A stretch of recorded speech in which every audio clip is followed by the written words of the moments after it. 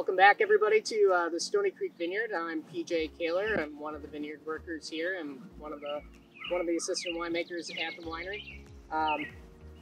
We've been experiencing some warmer weather here for the first time this year, and things are really getting active. The last episode we were talking about the bud swelling.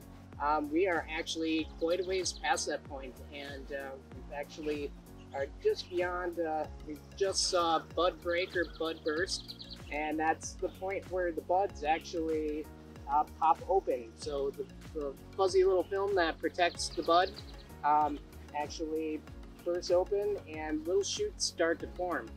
And it's an exciting time of year, but it's also a very dangerous time of year for the plant. As we can experience frost or freeze yet, these young leaves and shoots are very susceptible to frost damage and cold snaps that we can still get.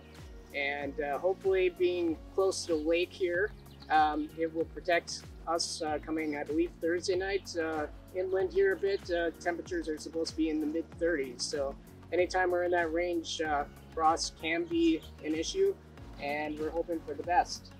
Some of the things that will follow bud burst will start to, besides the leaves starting to uncoil here and growing, we'll actually start to see the blossoms, the buds for the blossoms starting to develop, which will become our grapes for this year.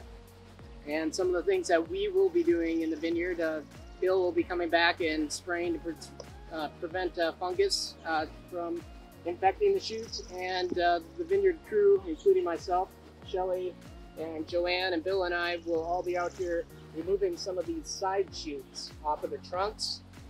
Last week we were actually in here prepping the base by removing some buds at the base, and now some of these side shoots that are growing on the trunk are plant material that we don't want to allow to grow. We just want to keep this trunk nice and clean and just allow the shoots that we've pruned for to develop and produce our crop for this year.